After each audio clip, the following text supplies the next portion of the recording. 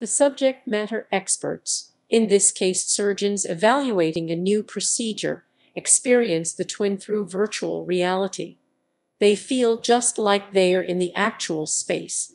Their motion, including hands and figures, is tracked in real time, as is the position of all objects in the scene, the patient equipment, tables, and medical devices.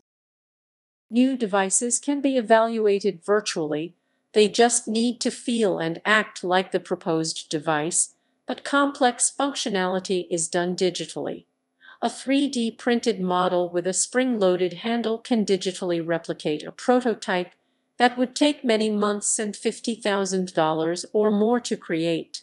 Device design iterations take hours or days instead of weeks or months, and the subject matter experts can be located anywhere.